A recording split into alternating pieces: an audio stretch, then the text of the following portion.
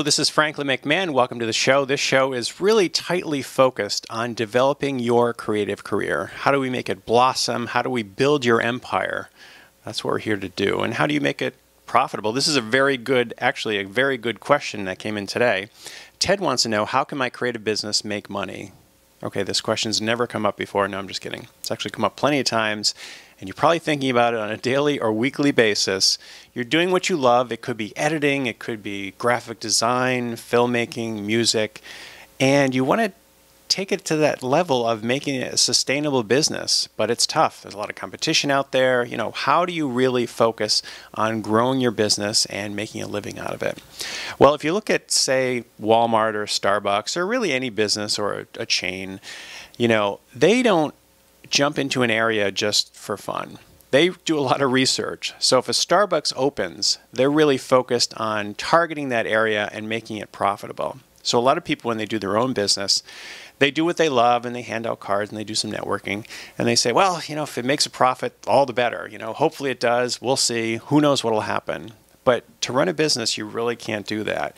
You really have to be much more focused and laser targeted on profitability, almost such so that if you don't make a profit, then you've kind of have failed. So, I mean, if that's the goal, to actually make money doing what you love, profitability has to be a very, very big key element.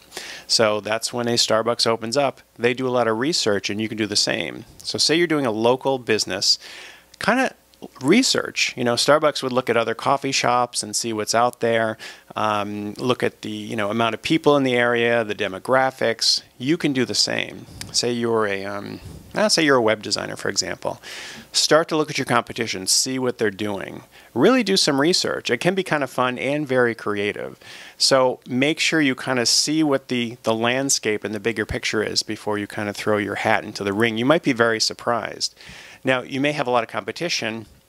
How do you rise above that? How do you make yourself look different? Well, that is the key.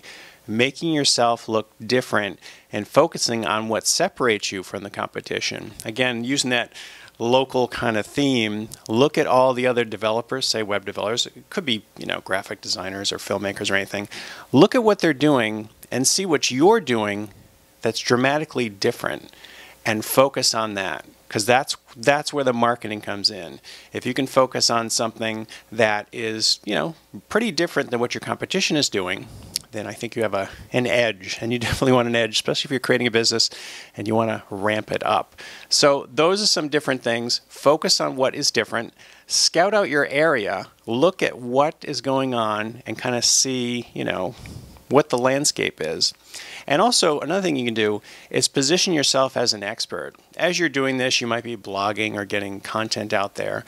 You can kind of position yourself as an expert. People like to go to an expert for info, but whatever your craft is, if you can position yourself as an expert, people will go to you and other people hopefully will refer you, and you'll get a lot of clients and a lot of business. So again, do some research. Focus on what is different about your business and position yourself, if you can, as an expert.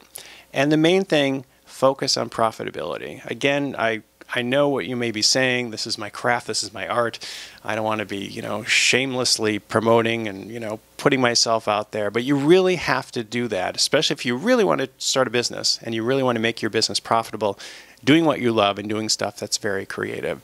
So really start to think about that. And, think of as you're starting an actual building. It could be a Starbucks or a Walmart or something. You're going to build it in this area, in wherever the city you live is, and you want to look at the landscape to see what's out there and see how you can be different. So give those ideas some thought. I think if you sit down with a pad and pen, you're going to come up with some stuff, and if you can be different than your competition, you are going to be golden and build your empire. So anyway, keep the questions rolling in. We're going to answer them in the coming weeks and have some fun. My name's Franklin McMahon. We'll talk to you soon.